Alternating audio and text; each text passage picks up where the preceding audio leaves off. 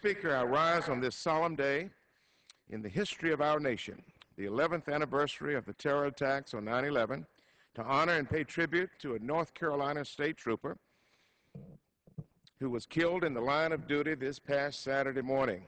It was a tragic, tragic incident. Trooper Bobby Jean Demuth served the state of North Carolina proudly and honorably for 12 years. He was assigned to the Rocky Mount Troop C, District 1 of the Highway Patrol. Trooper Demuth loved his work. He loved his work as a law enforcement officer. He protected the good of our society from the bad, and he fought to make North Carolina a safer place. Trooper Demuth's life was tragically cut short, and he was killed while in the line of duty. He was pursuing an individual suspected of some very serious crime. He was serving and protecting.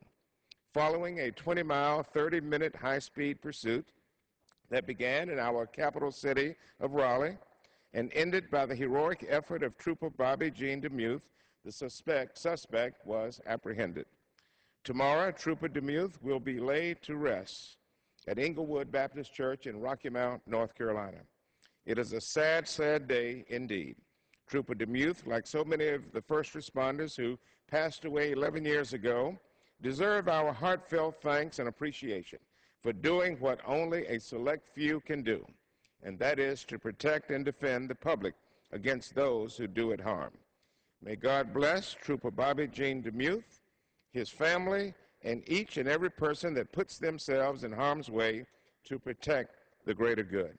I thank you, Mr. Speaker. I yield back the balance of my time. Chair recognizes the gentlelady from